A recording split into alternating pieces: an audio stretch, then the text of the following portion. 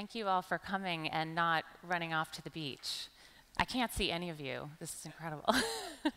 So I'm just going to start. I'm going to talk to you about how I choose typefaces for all of my different projects, and start off talking to you about where I got started at Alfred A. Knopf.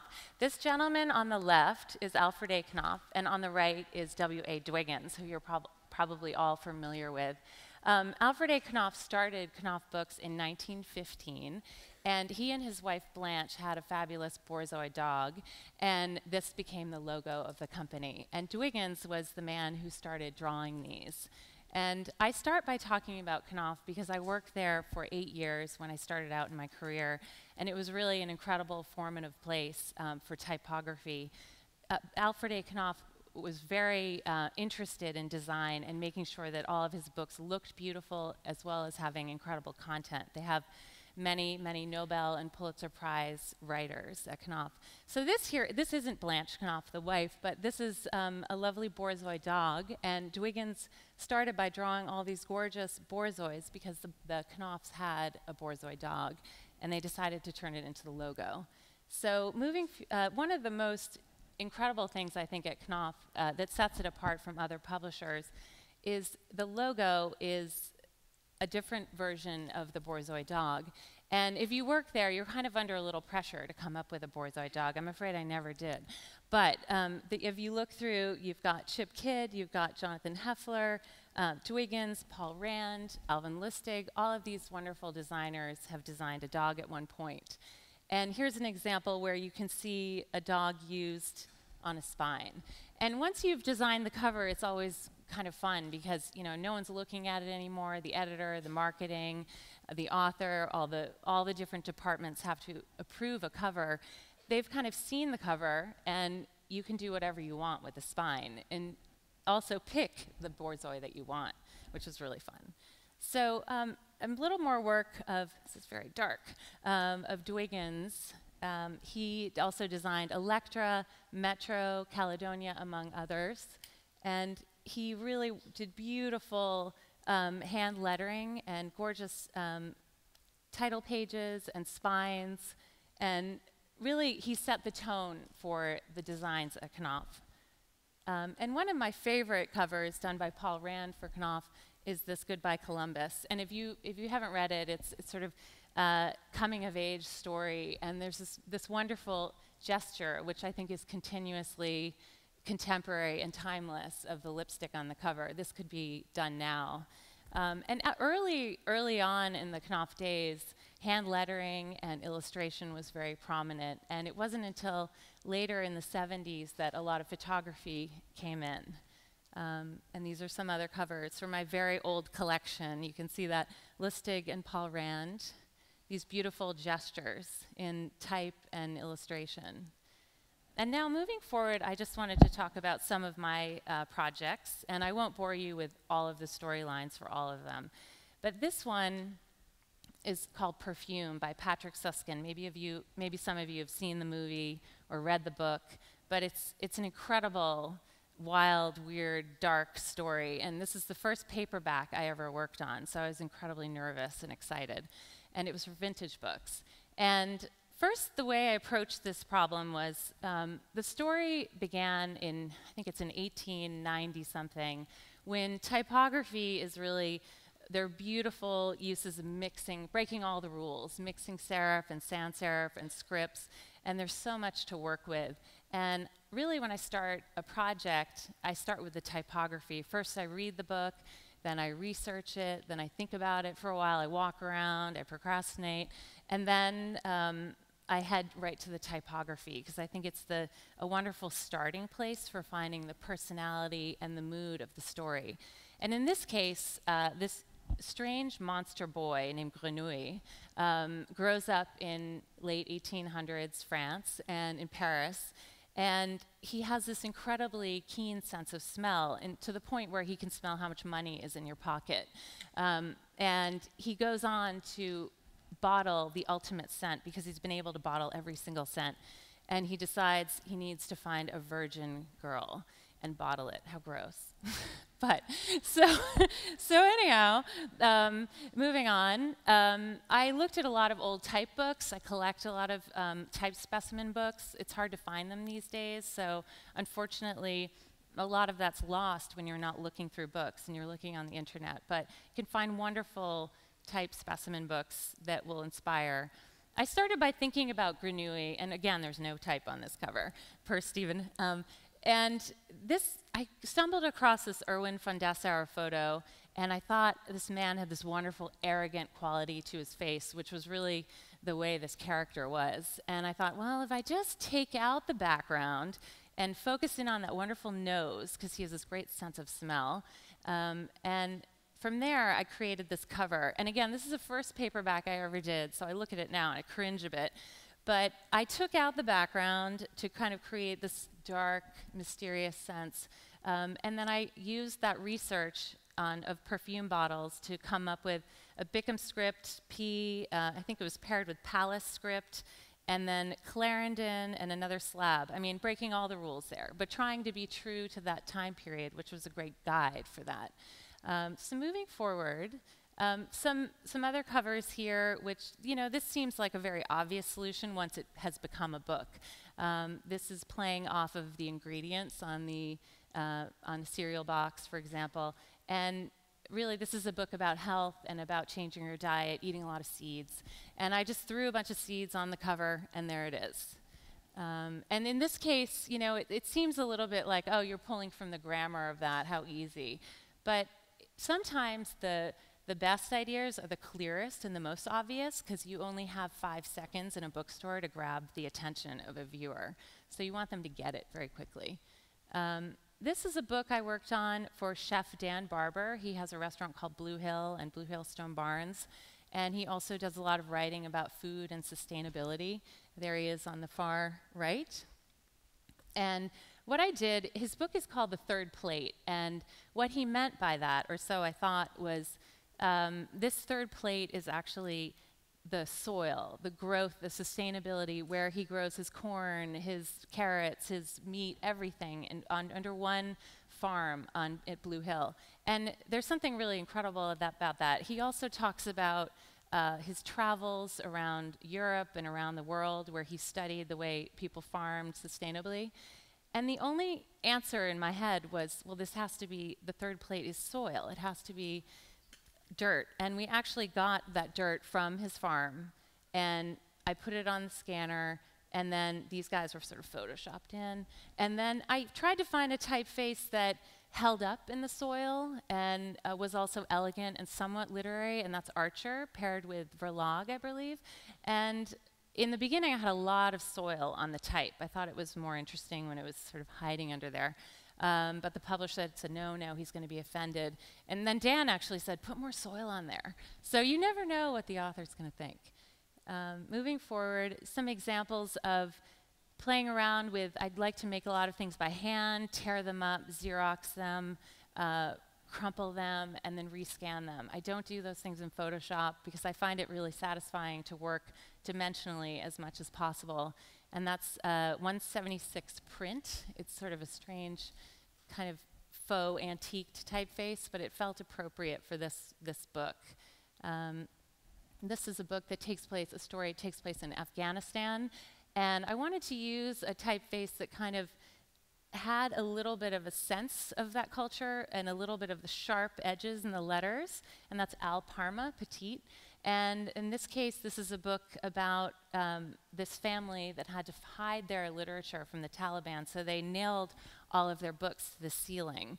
And once I had created that image, I thought this just needs a very elegant, simple typeface to kind of hold it up, you know, use it almost like a podium to hold the image.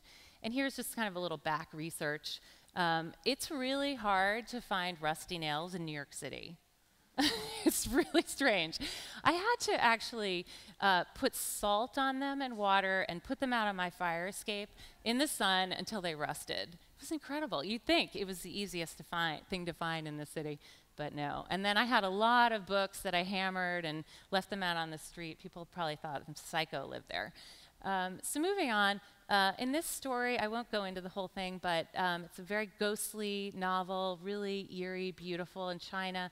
I wanted to sort of merge that feeling into the typography, and that's something I think is important, that there's a sense of connection between the art and the type, and you feel that they're relating. Even if the art is really taking over or bigger, you create some contrast, like small type, big image, big type, small image. And in this case, I wanted to reflect the image in the type. So, you know, sprayed a little water, a little ink on the actual typeface. It's a trick that I've used way too many times.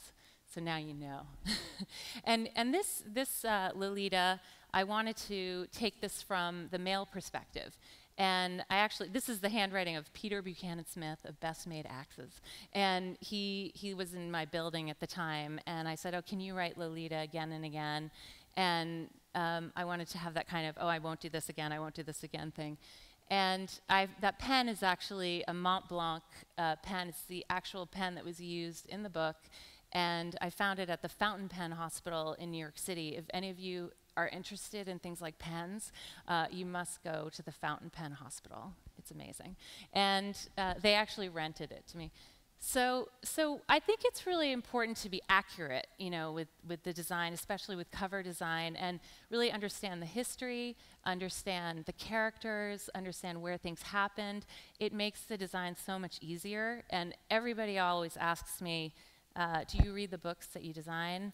And I try to read as much as I can. It's hard with a lot of projects, but the minute I don't and I just skim the tip sheet, it's a disaster. And it's worth putting that, I find it's worth putting the effort in at the beginning before you start, because the design goes so fast then. That's my little secret. This is a 24-hour book cover. They asked a bunch of designers, they gave them a brief, they said, do a design, have it for us tomorrow morning.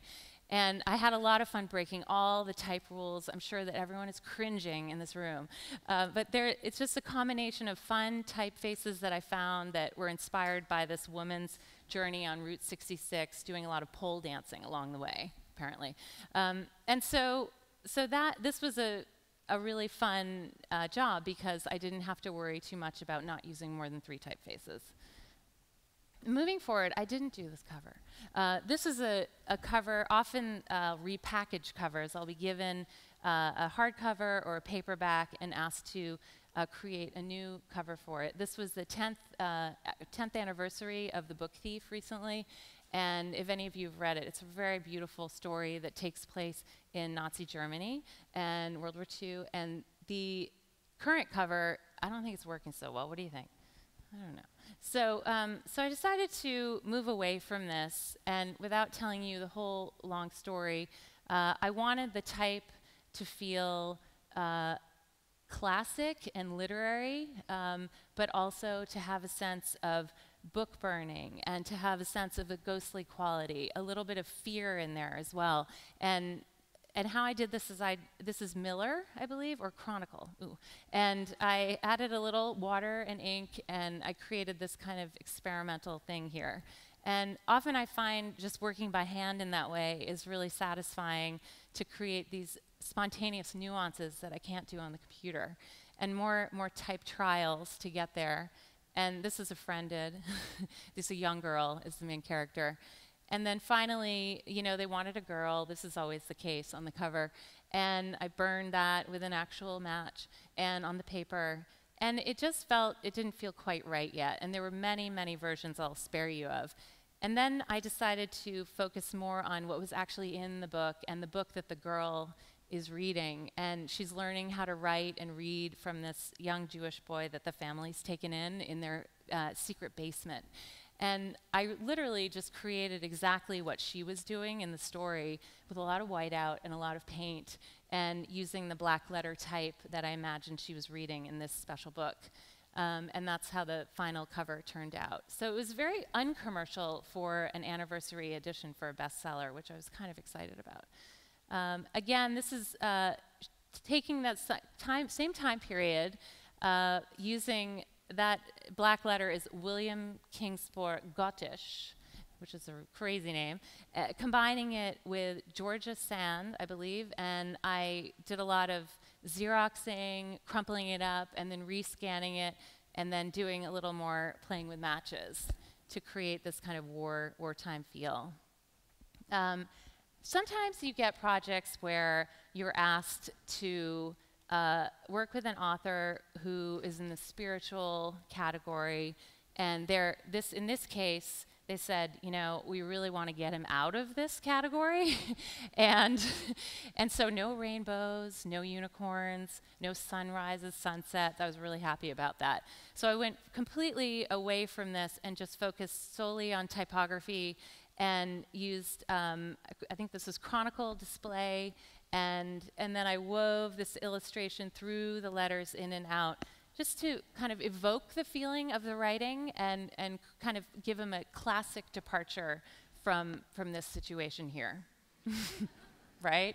So moving on. This happens all the time, and I've spared you of many of those. Sometimes I think all you need is a very simple classic type treatment with a subject like this. I didn't want to have any you know, asses or pole dances or whatever.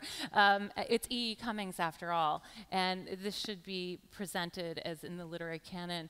And so I used a simple treatment, and actually, interestingly, the estate uses E. E. Cummings with caps, which I was really surprised about. So, and then I used a book that I scanned, and that's the gutter, to kind of create the sense of things. So moving forward, this was a book I worked on, strange story about this pianist living in Ohio or something, obsessed with the war, was a teacher also, pinned clippings on his wall whenever he got home, and that's sort of what he did all the time. And I'm giving a really brief synopsis here. But this was one of my first directions. I kept thinking, well, everything has to be pinned on the cover, and it just didn't feel quite right for the book. It was sort of an odd storyline. And so I ended up thinking, what if it's just a piano key? The middle C is the mediocre middle ground, the even key, and it kind of feels like this man, you know, the same personality. So I ended up looking around, asking friends who played piano, hey, do you have an extra C key lying around? No, I can give you my whole piano, and all stock photos of piano are really cheesy. So I ended up calling Steinway & Sons in Queens, and I said, is there any chance you have a lone C key? And amazingly, the guy said, you know, I'll see what I can do. He thought it was crazy. And they sent me a very long key like one of these, and I thought, okay, now what am I going to do with this? It looked really awkward. So I ended up sending it back to him. Well, he said, you know, I can cut it for you. And I said, well, while you're at it, can you add a C# key? Because it looked a little lonely on its own. And so what I ended up with is sort of playing around with this concept. I got the key, it was cut with the C#, and I put it on a giant Pantone swatch, and it became this jacket. And it has very simple type, very, you know, A.T. Sackers, Roman, and it felt like the appropriate type treatment for this big grand image that I wanted to personify as the character. And if you look at some designers like John Gall, for example, he has gorgeous collages and sometimes really stunning, loud artwork, and he always pairs it with a very simple type treatment. It's almost like a support for the image. And I think it's important not to always have large type, large image, you know, to play on that contrast. Another case where I actually built this thing and painted it and then put the type in. Again, a case where this is a very chilly novel. A lot of scenes take place in the snow. Strange things happen in relationships. They're all kind of living in these weird bubbles. And I kept thinking of a snow globe for the concept. And of course, I had the type shaking, as it should be, inside, and the publisher said, no, make it straight. So you never know when you see a cover out there if it's really what the designer intended. Another treatment where I tried it, I'm really attracted to things that have sort of a trompe-l'oeil effect and they have a dimension to them. And in this case, again, I felt like the image was strong and represented, in this case, this sexy author, sexy book that all these publishing houses wanted to publish. And so it's this red book, and it's unveiling the type, the muse, which is actually the book itself. Sort of playing with cutting up type to show fragments. Moving forward, this is a journal that I work on. They have absolutely no budget. So I chose a very simple type treatment. This is interstate. And it's been a DIY operation for every single cover. I've shot them all on the Pantone chips, just like the piano key. They're really helpful. And this is a case where I made an error. You know, it was a mistake. I thought, ooh, some of them can have white, transparent boxes, but then moving forward, none of them worked with white transparent boxes, and then you're kind of screwed. So really, when you're working on a series, you need to really think through all of those details in advance. Again, it's very dark. Simple type. This is China, Mao's China, a seamstress, a beautiful story. I used Bell Gothic combined with sort of a weird thread-like script. I don't even remember the name. I'm too embarrassed to say what it would be anyhow. and it kind of, I wanted to combine the two typefaces to show the character, the seamstress, the young girl, but also have something a little stronger in the other type. Large type, kind of melding with the art. Again, a beautiful Victor Schrager image, combining it with a beautiful Heffler typeface. I hope I haven't abused it. Tobias, if you're here. Grayson, actually this is print 1760 or something again, and using it to kind of create a fable, a tale for this book, which it really needed to feel like sort of a cross between a children's and an author's book. Again, large, simple type. The most wonderful thing is to have 3 letters with the face coming through, and again, a 3-letter title. Don't even ask me what this is about. It's been a while. But, you know, sometimes when you have 3 letters and you have a word like moo, it should be huge and round. But, you know, it'd have to be vertical. So this is what I ended up going with, a more condensed treatment. A book I worked on for the Cooper Hewitt about the history of tools. It was really fun to use this sort of tactile cardboard jacket. And I found this amazing typeface called Regular. And Regular, it's A2 Foundry. And I love, number one, that it's a book about the history of tools, and it's called Regular. Just seems like it should be that way. And it has all these wonderful weights, nice numbers as well. And so it was a real workhorse for this book. I was able to use a lot of weights, have thins and thicks. And when you're dealing with an interior, you really want to have a book with a lot of weights. Moving through a few spreads, and so forth.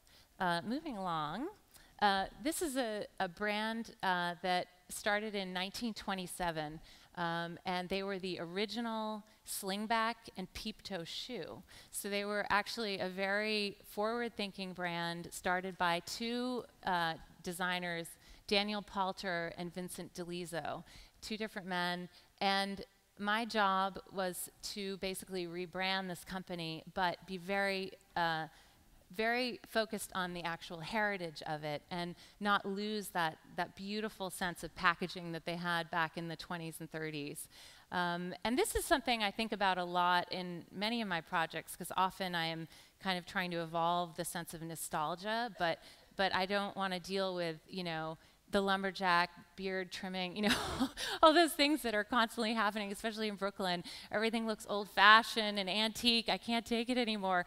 But on the other hand, you've got to be true to the heritage and the history. And really, that scavenger hunt of learning about the history is so helpful when you're looking for answers. And my dad once said to me, he said, if you don't have the answers, you need more information. And I think it's the case with design as well, with research, and also even, you know, type.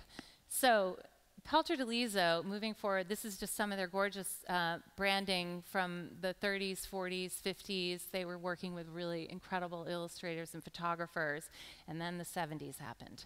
And this is when they kind of fell out of the market, and I don't know what happened there. But I think Daniel and Vincent had died, and somebody else had taken it over.